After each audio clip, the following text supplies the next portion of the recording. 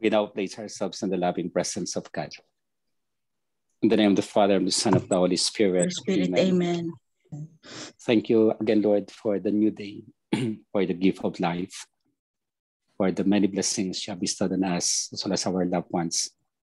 Today is Thursday, and for us, the Rogati Warriors, this is a very significant day as well, the day dedicated to pray more for vocations, for the sanctification of those who have followed you, Lord, in the religious life and priestly life, as we pray for more young men and women to answer the call,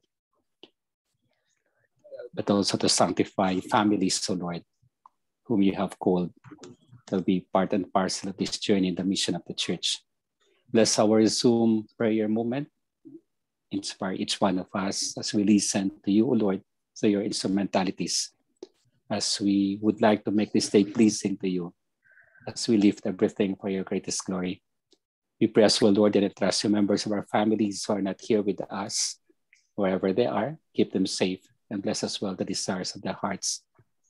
All this we ask through Christ our Lord. Amen. Amen. Reading from the Holy Gospel according to Saint Mark. Glory to you, O Lord. Jesus and his disciples set out for the villages of Caesarea Philippi. Along the way, he asked his disciples, "Who do people say that I am?" They said in reply, "John the Baptist, others Elijah, still others one of the prophets." And he asked them, "But who do you say that I am?" Peter said to him in reply, "You are the Christ." Then he warned them not to tell anyone about him. He began to teach them that the Son of Man must suffer greatly and be rejected by the elders, the chief priests and the scribes, and be killed, and rise after 3 days. He spoke this openly. Then Peter took him aside and began to rebuke him.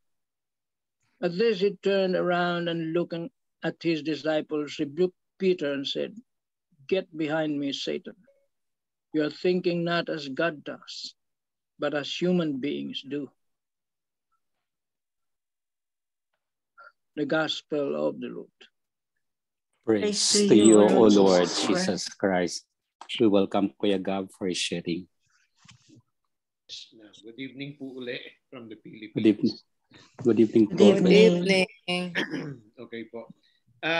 Probably the strongest the strongest sentence in the gospel that we have heard would be rebuke. The way by which Jesus Christ rebuked Peter.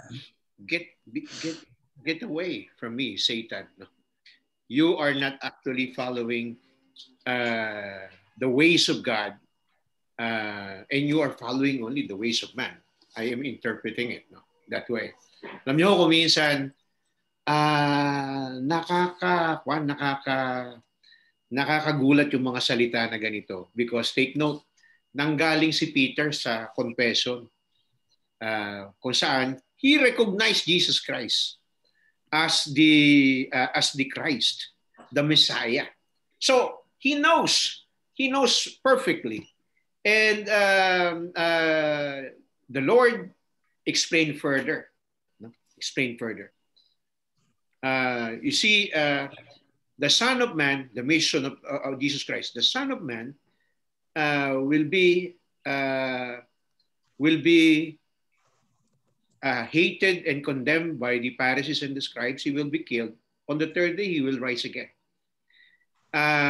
Reconciling all these moments doon sa mismong struktura ng gospel, medyo siguro maiintindihan natin mabuti kung bakit ganong katindi yung rebuke, yung content ng rebuke ni Jesus Christ to Peter, the one who confessed, "You are the Christ." No?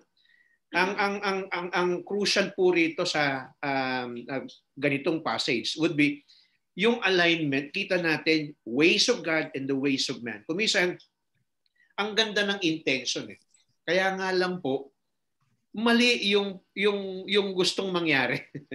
How many times sa buhay natin na gusto natin okay lang yung okay lang yung pamilya natin, pero ang masusunod tayo. Tayo masusunod. Not therefore looking at the entire picture of everything. Dito, ang sentro ng gospel supposedly si Kristo. Ang sentro ng mensahe si Kristo. At yung kanyang mensahe is actually associated with the completion of His bringing us to God, so we become part of God's life. In some portion of the gospel, klaro po yung understanding na talagang Jesus Christ is going to actually be enduring suffering and even death, no? Parte ng sinasabi nating stripping of his divinity in order to become one like us. Siguro maganda pa ring tanong dito. Bakit nga ba kasi magpapakasakit, magkakaroon ng suffering, pain, and even death si Jesus Christ? Hindi ba niya pwedeng sabihin na lang na mawala na yung kasalanan ninyo. And that's it. He can do that, no? Without going through the Calvary. Pero bakit niya ginawa ito? Bakit kailangan na pakita niya that he's going to be denounced, rejected by the elders, killed, and not only that, rejected by the elders, killed, and then at the same time, will be rising again. Well, ang sa akin dito, no, and Father Danny can actually siguro just say his thing. God enters into our life in order to teach us how to live that life. No? God enters into our ways in order to actually make us understand that underneath these things, underneath all the limitations that we will be encountering, or in front of the limitations that we will be having, we need to always stick to the mission that we have received. We need to actually stick to the purpose for which God has actually created and called us to be disciples and His followers. Alam nyo, mahirap po talagang i-reconcile. Ang ganda-ganda ng plano, no? Tapos at the end of the day, magkakaroon pala ng ganon. Hindi po pwede po sa akin na sabihin natin na gusto lang natin ang mauuna. That's the first thing. And in the pursuit of our goals in life, particularly our sanctification, our holiness, hindi po natin may avoid yung sinasabi nating sacrifices, even the experience of pain and suffering. Who can actually avoid those things? Hindi. Nakita nga natin, ganda ng intention natin most of the times when we say we are going to be part of a community or a church. Pero that notwithstanding, nandun po yung mga painful moments. And in those painful moments, may mensahe si Kristo. May mensahe si Kristo. We might be going through the painful moments because there is the purification. And in that purification, we should actually be strengthened. And yun po, during those times, ang pattern natin, si Kristo mismo, who embraced the cross for us. Making the cross, sabihin natin, from a symbol of punishment, it becomes a symbol of our redemption, of our deliverance, of our restoration. Para sinabi sa atin, you want to go and realize the plans that you need to actually do in life. Posible yan. Pero you need to actually be inserted sa buhay ko. Sa buhay ni Kristo. In order to do that, hindi natin pwedeng i-avoid yung mga limitations natin. In front of the limitations, therefore, we need to be humble. In front of the limitations, we need to be obedient. In front of the limitations, we need to learn how to accept God's will. Yun kung minsan crucial. Ang dami-dami nating beses na nagdadasal, no, di ba, Father Danny? Mm-hmm. Pero when it comes to the acceptance of God's will, and there will be the experience of pain, in front of the acceptance of God's will, and there will be the experience of suffering, ayaw natin yun. Hindi natin matanggap. Well, Jesus Christ is telling us how to go through about it. No?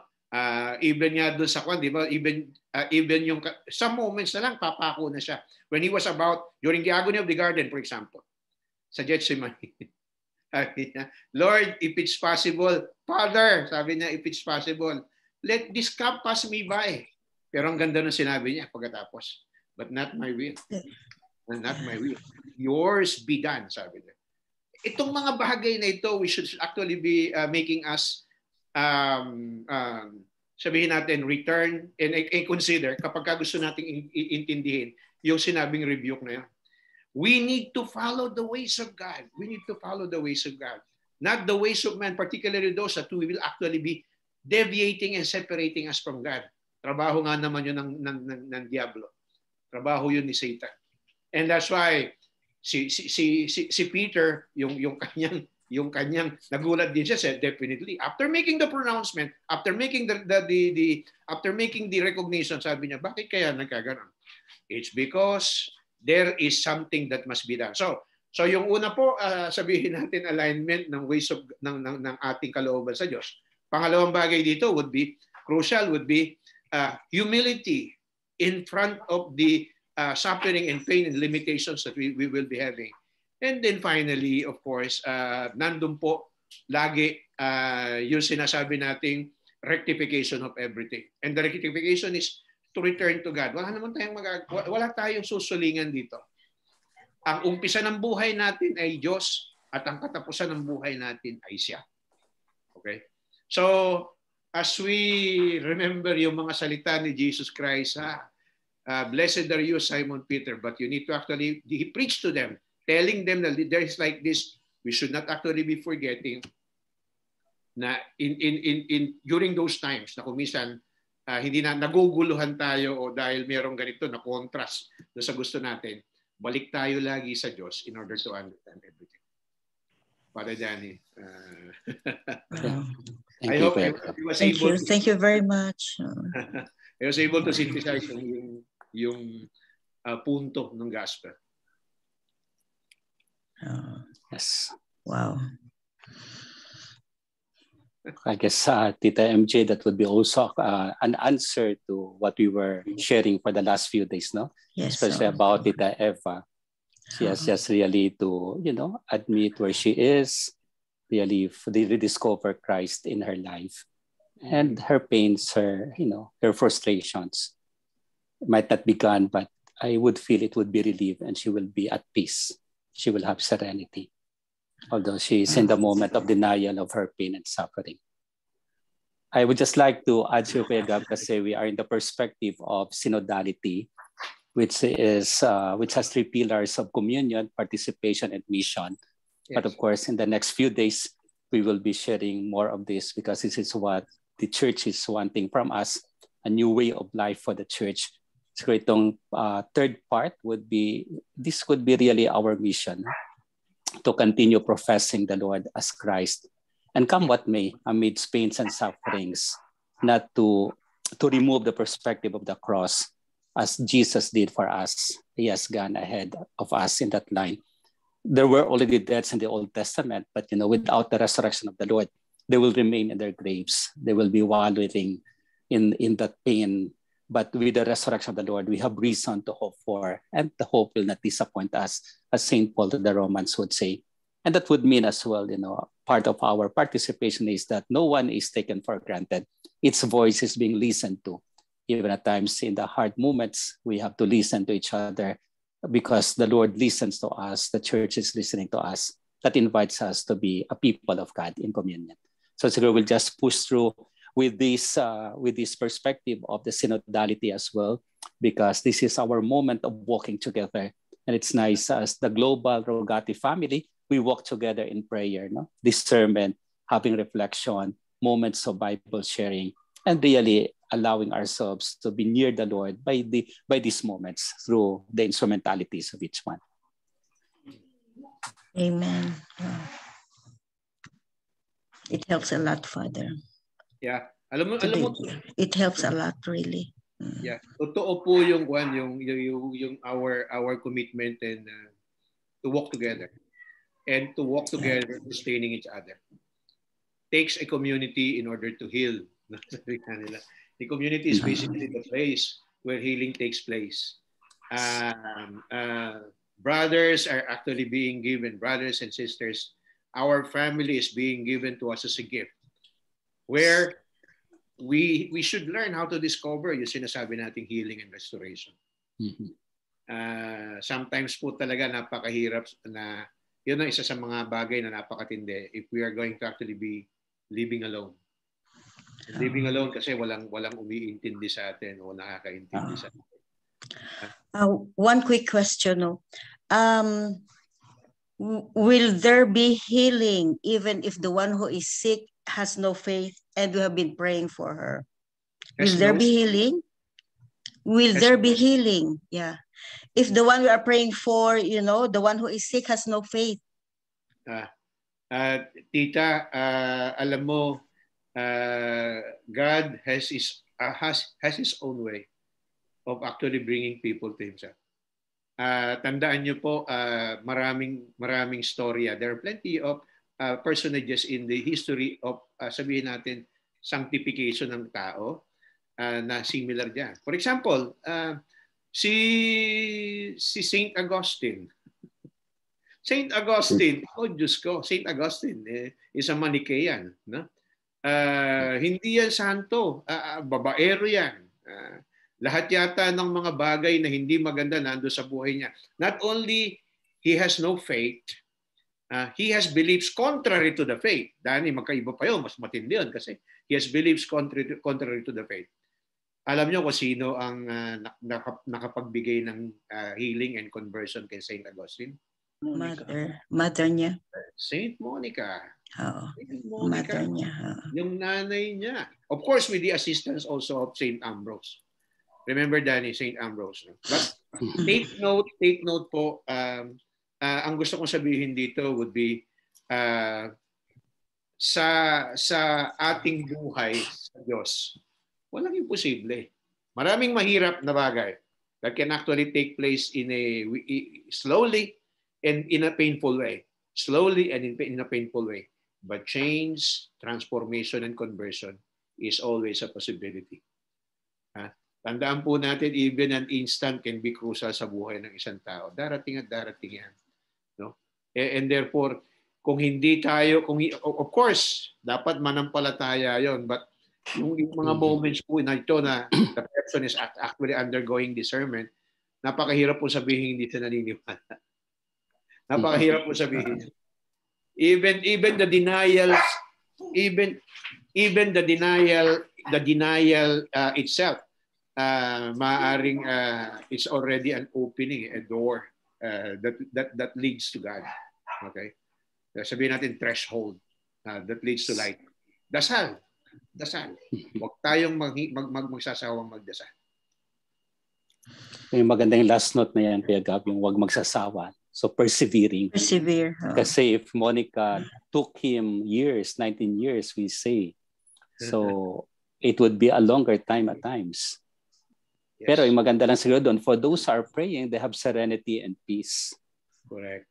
So syempre, the one who is sick needs as well to have the faith as well in order for her to be healed. Or siguro the human goodness. The human goodness. Pero magandang element na yan eh. Even the denial could be an element na she has the faith, but she's not just expressing it. Yeah. Andun pa Dani yung contrast eh. Yes. Remember the contrast, reverse mo lang yung kay Peter, parehas din yan eh. Peter nauna yung confession, then sabihin natin the confusion. And then the rebuke, ano? Ito naman siguro right now, there is right now the confusion. Time will come that yung last moment definitely I always believe that God's mercy, God's grace, God's goodness is far greater than our desperation and frustration in life. I always believe that. Wow. Amen. That was enunciated Tita Mary June, di ba? Siguro Tita Grace ba, Tita Becky last night. And maybe the last moment of her life would Tita be a conversion to the Lord. Yeah, But our part is really to continue persevere our prayer. Hindi tayo dapat ma-discourage. Otherwise, pag ma-discourage tayo, wala tayong healing din. Dani kasi, di ba, sabi na, maraming tao, ang ayaw humiwalay dito sa mundo nito, ang daming attachments that has been created. Yes. And of course, nasasabi ko to, hindi rin natin alam during sa last moment kung ano mangyayari. Yeah, that's why constantly, we should actually be living and allowing ourselves to be accompanied by the Lord. Kasi left to our efforts, wala tayo eh. Wala tayo. Yeah, definitely. Not the psychologizing power, not hindi yan. Not sometimes the the too much religiosity, but simply the honesty, the transparency, the openness that we need to have with him, or that we need to have to him.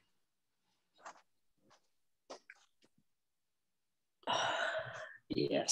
Sometimes, don't need na lumayo pa. Dito sa warriors, isa sa warrior natin has experienced it. Kasi nagiging atheist militant siya. As a fact, nagiging commander pa siya ng buong NPA dyan sa teritoryo ni Father Danny. Siya yung commander doon. Ngayon, paano siya bumalik? Ang mother niya palasimba doon sa San Agustin Chapel. San Agustin, are you referring to someone sa multinational dyan? Sama Iloilo po. One of our warriors, yeah. One of our active warriors dito. Yeah, has the same life story. We just need to pray, Tita MJ, sa ganitong mga moments. Katulad ng sinabi ko, we believe always in God's grace, in God's goodness. I know that where there is, sabi nga nila, where there is this, where temptation is and trials are, there in the most infinite way, God's grace is. Sabayan lang natin yung nag-undergo ng difficulty. Let's try to accompany the one undergoing difficulty with prayers. Of course, without kailangan ho hindi persuasion lang kailangan eh. Bayaan niyo siya. Bayaan niyo siya, pero do not forget and leave the person in your prayers. Yun po. My other concern kasi is death is really very close ba? Kasi ngayon is nasa hospital na siya, nasa ICU, tapos because of the brain lesions, may mga periods of forgetfulness na siya, may periods of confusion. Yun ang concern ko. Tita, tandaan nyo, God's light is far greater than the confusion and the disorientation ng isang tao. I will live and lift him up, lift her up to God. Lift her up to God using our prayers, using our friendship, using our love, the same charity probably existing do sa community of prayer warriors. No? At the end of the day, ginawa po ninyo yung tama. You have done yung sinasabi natin, spiritual works of mercy. And even corporal works of mercy kasi kung minsan andun kayo, you're present. Ano? Yeah. You visit. I'm just there to visit. Yeah, correct. So thank you very much. We have so much life and Word of God. So do not forget that it's in view of communion, participation, and mission. So we do not stop. Correct, Daddy. I agree. Ano ko lang I would like to continue yung saan nanggaling yung conversion ni Commander Boy. Commander Boy, classmate namin ni Tita MJ yan sa high school. Na-convert siya, namatay yung kanyang favorite brother. Kaya mamatay yung favorite brother niya. Nag-surrender siya, pumunta sa funeral at he gladly accepted the capture after the funeral, after the surrender. And now he is now the head of the Archdiocesan Marian movement, and at the same time, our kapatid nating warriors of the Rugati family. Tito Elmer, So nice. Tito Elmer, God's grace, God's grace and God's salvation works lagi in infinite ways. In infinite ways. Ang hirap, kaya nga sabi ko sa inyo, we should not be underestimating that. Kapag ka sinabi natin kung minsan na bakit kaya, baka na hindi siya magkakaroon ng, magda-doubt tayo, let us not doubt. Let us not doubt that the person can be. Of course, kailangan ng assent niya, but yung mga moments po, particularly itong mga crucial moments na ito as the person approaches the end, no one can actually say. And I believe that God will continuously be doing something in order to sabihin po natin, bring the person back, not only to him, to herself or himself, but to him.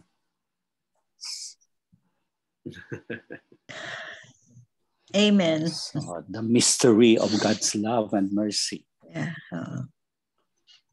Blended, So I will... blending it with pain and suffering. Sabi. Not separated from pain and suffering. Oh. It's part really. Okay na. So okay na, Father. Thank you very much. So, progressive insights we are having, and we thank the Lord for the gift of the Spirit's inspiration through His instrumentalities. So thank you, Lord Jesus. Thank you, Lord Jesus,